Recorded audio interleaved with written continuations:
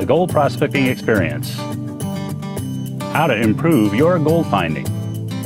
Thanks again, everyone. You guys are great.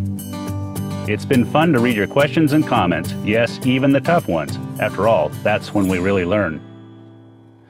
Let's look at what we've been discussing so far. We're looking at what it's like to find more gold faster. Gold finding is an experience like no other, except maybe platinum finding, but that's another story we'll talk about later. What we've just seen is that by deploying a few key prospecting concepts, we can get into the pay streaks a lot faster. Hi, I'm Prospector Jess from Hunting for Gold. Welcome to our growing community of gold prospectors worldwide. Tens of thousands of us at this point and growing fast. Let's look at an example from real prospecting experience. Like some of that stuff?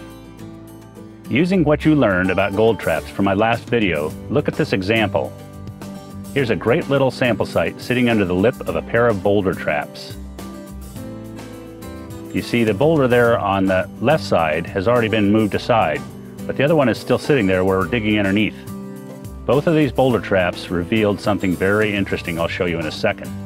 But for now, you can see the structure very similar to what we talked about. The flood, when it's going in raging mode, runs right down the middle from the front of this picture over the top. So go up the screen, if you will, and see where all those cobbles and boulders are trapped underneath the sieve and shovel. Those things are just a trail of the evidence you're looking for that flow. Here's a map of the sample location. Specific details, of course, were omitted to protect the gold. So looking at the flow, the entry point has a jet of water that during flood rage is screaming across and slams into the bedrock wall on the opposite side and turns a corner at almost 45 degrees. Actually, almost 135 degrees. It's turning back on itself. In the process, it exits across Boulder 3 and Boulder 4, which were the two areas we showed in that picture. Gold samples were taken in each, and I'll show you what we found. But the real question is, based on what was found there, what would you do in that question mark area between Boulder 1 and Boulder 2 and down the stream to Boulder 5? What is this telling you about this site? Start using what we're teaching to think about how to look at a gold prospecting site. That's what this is all about. The flood reach goes all the way out to those dashed lines you see, and that indicates that this thing has a great reach. But notice the top part there was scoured flat. There's nothing trapped up there. It's just a solid piece of bedrock above the wall, because that's what it is. Down below, with the boulders and all that stuff, all kinds of cracks and fractures are evident, as well as a pavement of cobbles right down below in that low flow zone between Boulder 3 and Boulder 1, Boulder 2 and Boulder 2. Okay? Here's the gold we recovered from that small amount of samples, those two zones. Basically a couple of buckets of material. Boom. No kidding. Is that fun? What do you think that means for the gold finding potential of the rest of that site? If it was you, what will you do next? That's the question. Let's look at a few more of your hunting for gold questions and answers. Question 1. How do I find gold near me? That's a good question, and that is a very common one that comes up time and time again. Basically, what you need to find is some sort of mapping system or some friends who know where gold was found before. That's your most likely place to find gold again.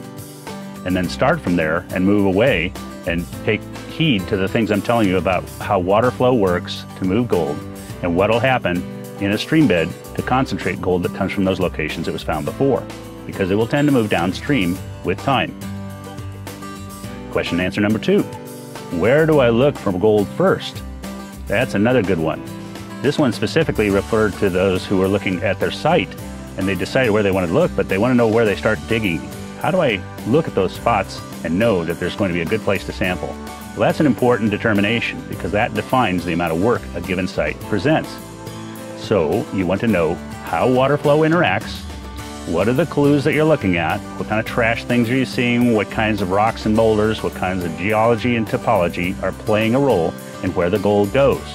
Based on those things, you can make a determination of places that look good and more often than not, places that look bad.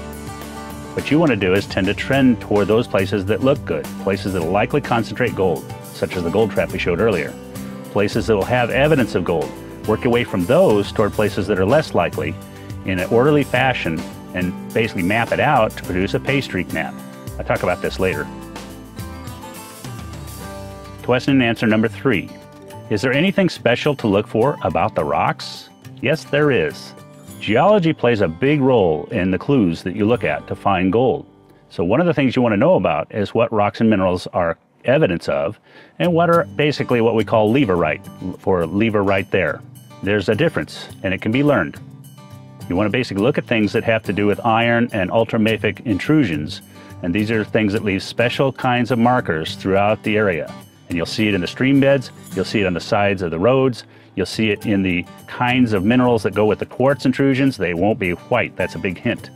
And so you're going to find out that there's things that you can learn, again, that will show you more clues. It's very important to understand the rocks and minerals that go with gold, because when you know what they look like and what they're made out of, you know specific clues or specific telltales that will give you indication for where gold is and where it is not.